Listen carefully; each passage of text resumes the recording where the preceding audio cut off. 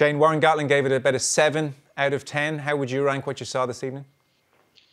Yeah, it's difficult to get much above a 7 with that type of opposition. So when we're looking at traits that that are coming through in the Lions play, I think it's important to see how they will work potentially against the Springboks. And there was 3 things overall that I noticed that I think were make me optimistic about the way the Lions are setting themselves up and potential success against the Springboks. The first one was that second wave attack that England deploy a lot with Farrell at 12. It's a very Farrell-centric type of play, but that allows opposition to get around a blitz defence that the Springboks employ. Now, we don't know if that's just because Farrell's playing, and we don't know if Farrell is going to play in the Test series, but if he does, and if they do, it's a very positive way of attacking. The second was the Lions really went after the opposition in set piece, and again, I think that's very positive.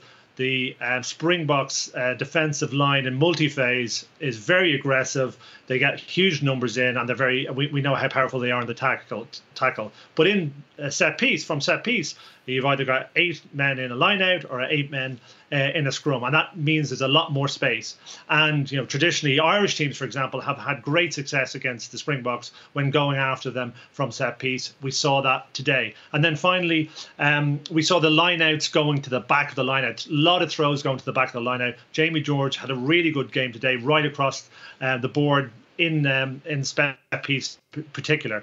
And when teams go to the back of the line, it cuts off those 2 shooters off the back of the line in defence. So it means there's less people in the midfield, but it also allows 2 passes to get very wide and makes difficult for that blitz defence that we see the Springboks employ to get up into the passing channels, and makes it easier for the opponents to get around them. So they were kind of 3 of the big traits that I think we saw from the Lions, and hopefully that's a build week in, week out towards that first Test game.